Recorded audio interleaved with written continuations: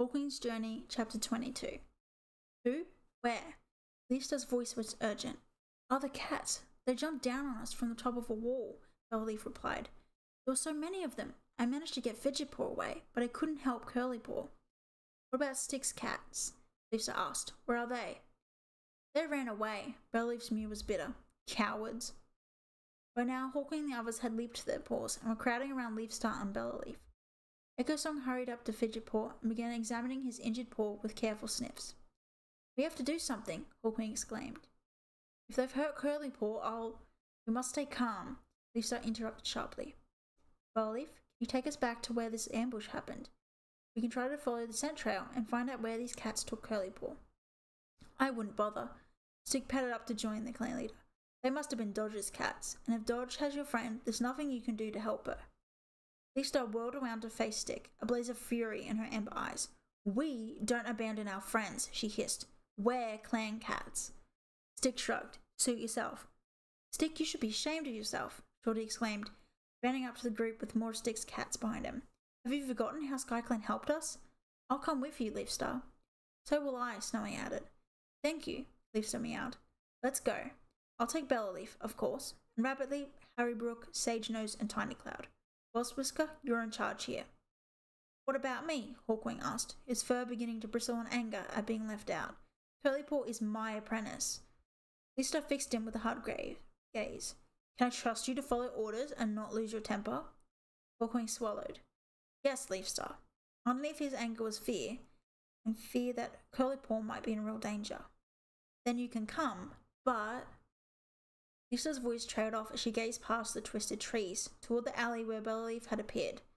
Another cat had emerged and was pacing slowly toward them. As he drew closer, Hawkwing could see he was a powerful grey and brown tabby tom. Muscles rippled under his pelt as he padded up to the group and halted a tail length away. Stick was glaring at him, his shoulder fur bristling and eyes narrowed. Harley, he snarled, you're not welcome here. Hawkwing thought that Harley looked no happier to be there than Stick was to have him, but his voice was even as he responded. Brought a message from Dodge. Not for you, Stick, but for Leafstar.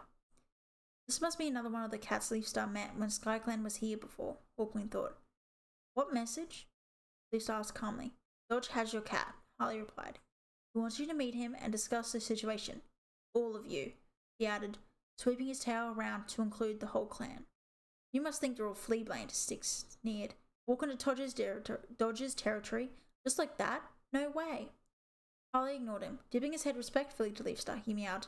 I give you my word, none of you will be harmed until the meeting is over. And what is your word worth? Stick challenged him. That's not your affair, Harley replied. I'm not offering it to you. If you or any of your cats set a paw in Dodge's territory, you can expect trouble. Like I don't know that, Stick snorted. Leafstar gave Stick a sidelong glance. I have to trust Harley, she stated. We cannot abandon Curlypaw. But what if you're wrong? Wasp Whisker asked, in the midst of uneasy murmuring from the rest of the clan. Then I'm wrong, Leafstar replied. But I believe StarClan will be with us if we do what is right. Harley, she added, show us the way. As the clan moved off, Hawkwing heard a low mutter from some cat behind them. Why can't StarClan ever just say what they want us to do? Harley headed back toward the alley, the whole of SkyClan hard on his paws. Hawkwing patted at Leafstar's shoulder, with Pebbleshine next to him. Apprehension swelled inside him with every paw step. Part of him would have liked to run and run until he left this terrible place behind him. But first he and his clanmates had to rescue Curlypaw, so he kept padding steadily onward, grateful for the touch of Pebbleshine's pelt against his own. Complete darkness had fallen. As Harley led the clan deeper into the two-leg place, the only light was pale and fitful as the moon appeared now and again through gaps in the clouds that surged across the sky. They followed a twisting path down alleys, over walls, and once through a tunnel beneath a thunder path. Hawkwing thought that the only way they'd be able to find their way back to Stick's camp would be by following their own scent trail. That's if any of us come back at all. Finally, Harley drew to a halt outside a tumble-down two-leg den. Two of the walls had almost completely crumbled away, the red square cut stones laying scattered on the ground. The other two walls met at an angle across a stretch of muddy, broken ground, with the uncertain moonlight reflected from puddles covered with rainbow-coloured scum. In the centre of the ruined den, the ground fell away into a pit. Everywhere Hawkwing looked, cats were sitting on top of the tottering walls, or perched in the gaps where stones had fallen away. He almost felt as though their unblinking gazes were scorching his pelt. At the edge of a pit, a dark brown tabby tom was sitting with his paws tucked under him. He rose as Leafstar padded forward across the broken ground and took a pace forward to face her. Hawkwing drew in a sharp breath at the size of him and the powerful muscles of his shoulders and hindquarters. Slitted yellow eyes stared out from a flat face seamed with scars. One of his ears was shredded, and there was another deep scar running from his neck to halfway down his flank. "That's Dodge," Pebbleshine whispered into Hawkwing's ear. "He's StarClan, he looks dangerous." As Leafstar halted in front of him, with her clan clustering around her, the tabby tom dipped his head, mockingly polite. "Welcome to my camp," he meowed. Leafstar gave him a curt nod. "Where is our apprentice?" she asked. Before Dodge could reply, a desperate wail came up from the depths of the pit. "Leafstar, is that you?" At the sound of Curlypaw's voice, Hawkwing thrust his way through his clanmates to stand at the edge of the pit. Its sides were lined with more of the red two-leg stone, and a jagged slope led downward from one corner. Curlypaw crouched at the bottom, with two hulking toms keeping guard over her. "I'm here, Curlypaw," Hawkwing called. "Don't be scared." "Hawkwing, think StarClan," Curlypaw yelled. She leaped to a pause, but one of the toms guarding her gave her a hard cuff over one ear, and she sank back down to the ground. "Stay there," Hawkwing told her. To his relief, she didn't look badly hurt. "We'll get you out." Turning away from the edge of the pit, he padded back to where Leafstar and Dodge still stood facing each other. "I was expecting a visit from you," Dodge meowed. His whiskers twitched suspiciously. "What do you mean?" "Last time we met," Dodge replied, "you told me to keep to my side of the border, or you would come back and fight me again." "And now you've broken that agreement," Wasp-Whisker broke in. "Well, we didn't know that. That's not why we're here." Dodge licked one paw and drew it slowly over his uninjured ear. "Oh, I know why you're here," he purred. "What do you mean?" Leafstar repeated sharply. "I expect that you've had a few visitors of your own," Dodge responded. Leafstar and Wasp-Whisker exchanged a sudden startled glance, and shocked exclamations rose from the clan cats clustered around them. Hawkwing felt as though a wave of hot rage was surging through him. He shouldered his way forward till he stood nose to nose with Dodge. "You mean Darktail?" he choked out. "You know him?" Dodge raised one paw and thrust him back contemptuously. Hawkwing braced his muscles to spring, only to feel Leafstar's tail laid warningly on his shoulder. "Hawkwing, no," she snapped with a shake of her head. Turning back to Dodge, she asked, "Did you send Darktail and his rogues to our camp?" "Not exactly," Dodge replied. "They passed through here a while back, looking for clan cats. They would have found you anyway, but I might have helped them on their way a little." Now Hawkwing's rage was burning deep within his belly. "Why?" he demanded. "A decent cat would have warned us." Dodge's yellow stare suddenly grew hard and malignant. "You think I've forgiven you for what you did to us?" he asked Leafstar. "No. I often thought of gathering my cats together and travelling upstream to give you another taste of our claws. But then, well, wasn't it lucky that Darktail and his rogues turned up to do the job for me?"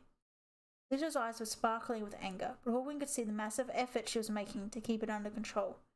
"So you've had your revenge." Every word was spat out. "You've helped to wound my clan, but we are not destroyed. StarClan still lives." A chorus of voices erupted from behind her. "SkyClan lives." Leafstar waved her tail for silence, and waited till the clamour of support from her clanmates had died down.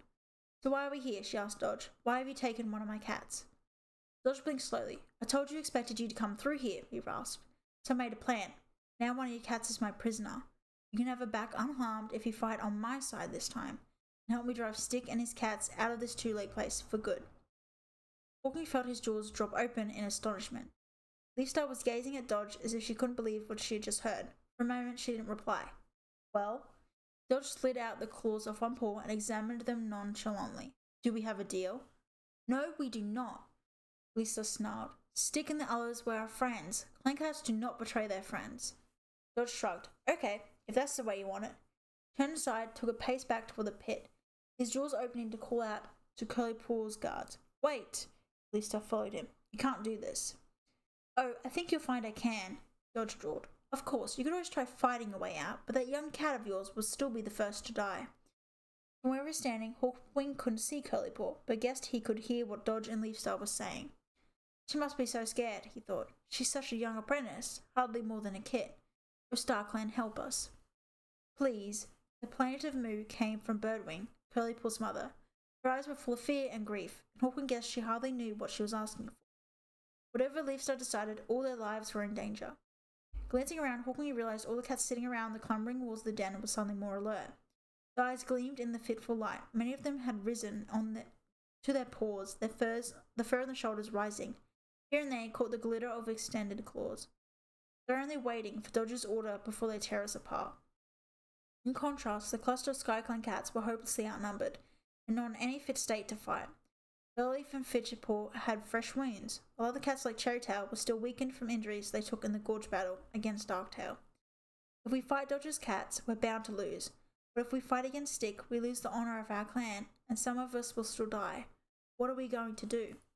And to Hawkwing's surprise, the tabby Tom Harley, who had escorted them from Stick's camp, sprang up onto a pile of tumbled stones near the edge of the pit.